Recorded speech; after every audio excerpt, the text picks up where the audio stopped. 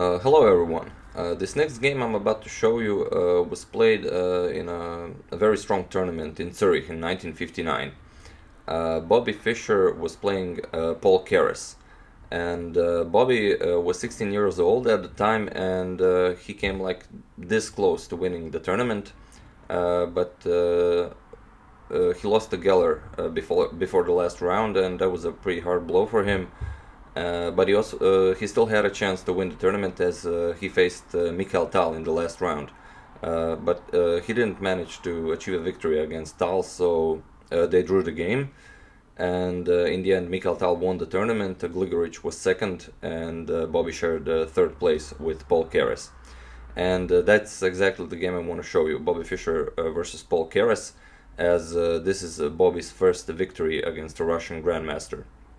I think prior to this game he played 4 games against Russian Grandmasters, and all 4 games were drawn. So this is the game against Paul Keres. Bobby is white and Keres is black. The opening moves are Ruy Lopez, so we're not going to analyze those. A6, bishop to A4, knight F6, Fischer castles, bishop to E7, rook to E1, B5, bishop to B3, D6, C3, black castles, H3, knight to A5, bishop to C2, C5, and now D4. Queen to C7, knight BD2, C takes D4, C takes D4, bishop to B7, knight to F1, rook A to C8, bishop to D3, knight to C6, and now knight to E3. And here, before this move, when Keres played knight to C6, he's actually attacking the D4 pawn. But Fischer plays knight to E3 with the idea of sacrificing this pawn.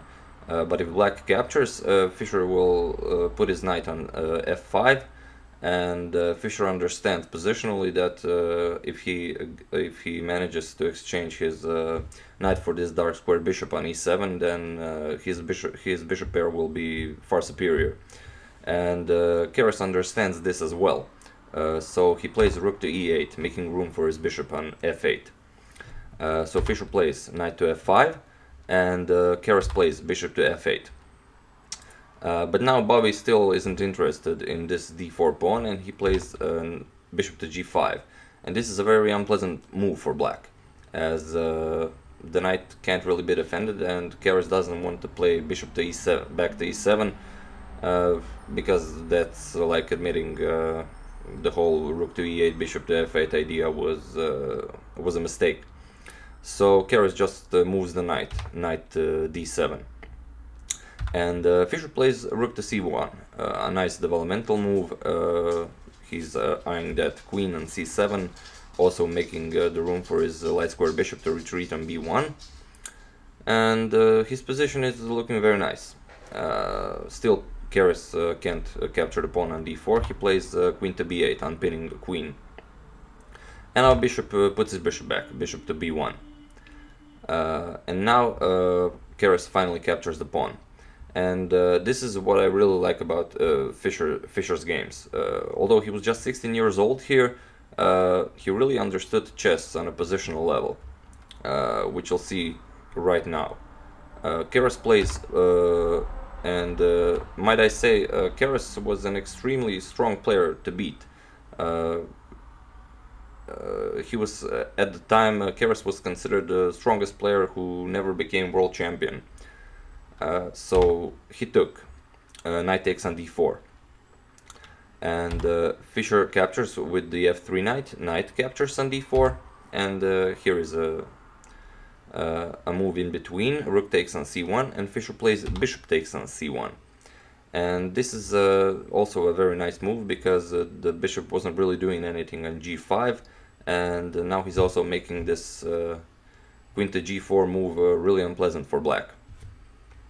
So E takes D4, recapturing the knight, and you can see that black is a pawn up, but his pawn structure is all messed up, and this is what Fischer gets in return, even more compensation. He plays knight to H6, temporarily sacrificing the knight.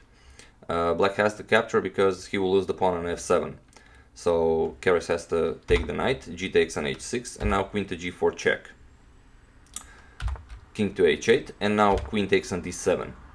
And Fischer is still down a pawn, but look at the pawn structure. You can see Fischer has a very nice pawn structure. He has only 2 pawn islands here and here, and Keres's pawn structure is all messed up. He has 4 pawn islands, and these 2 pawn islands have doubled pawns. So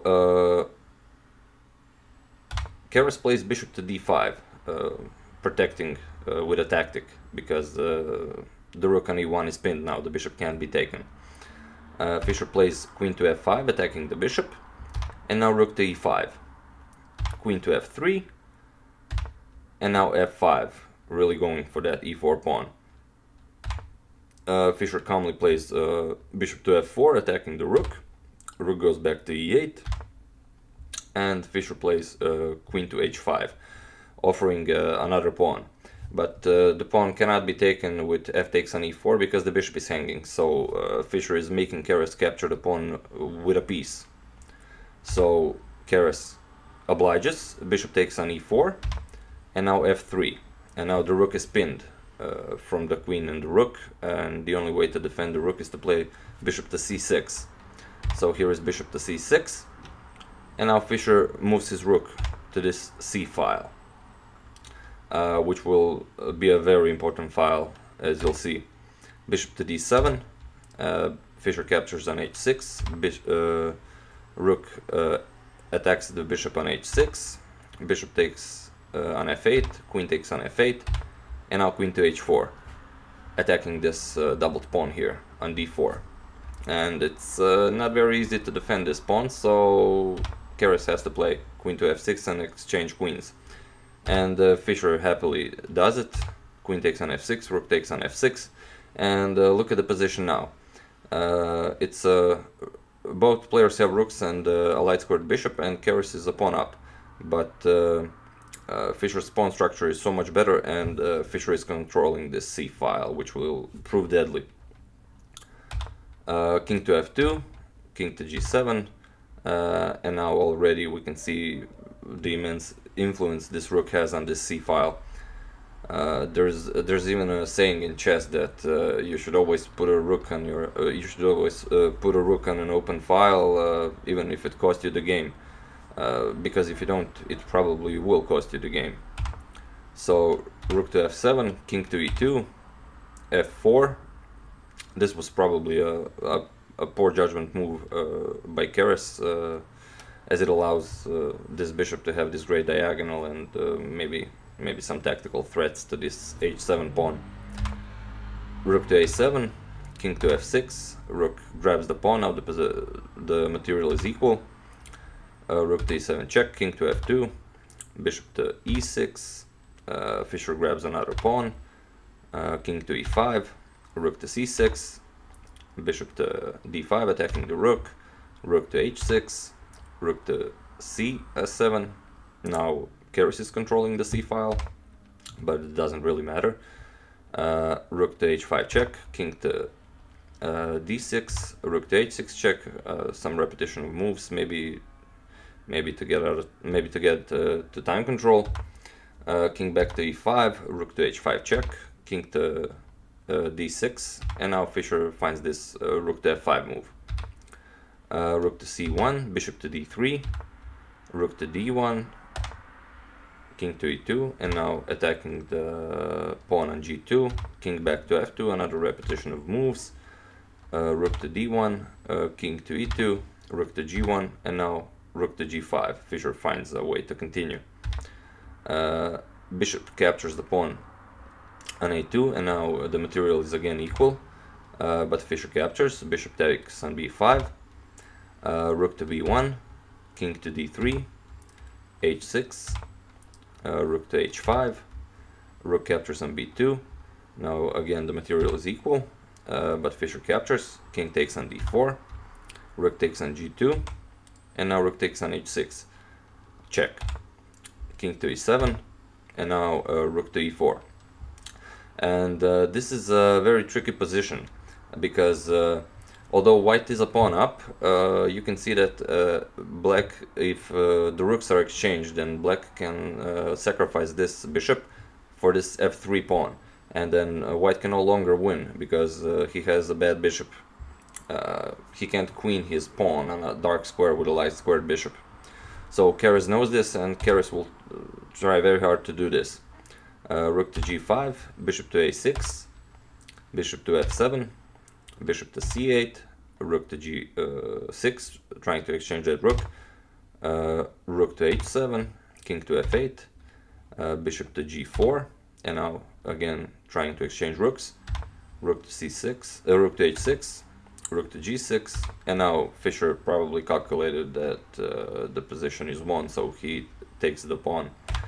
Bishop to g6, and king takes on f4. And now the only thing Fischer has to do to win this game is stop black from somehow sacrificing this bishop for this f3 pawn. King to g8, g7, king to g5, bishop goes to d3, f4, so the danger is out of the way. Bishop to e4, h4, bishop to d3, h5, bishop to e4, h6 check, king to h8, and now bishop to f5. Black can't really capture the bishop, so bishop to d5, bishop to g6, bishop to e6, king to f6, bishop to c4, king back to g5, bishop to e6, bishop to h5, king to h7, trying to exchange, bishop to g4, bishop goes back to c4, and only now he pushes f5.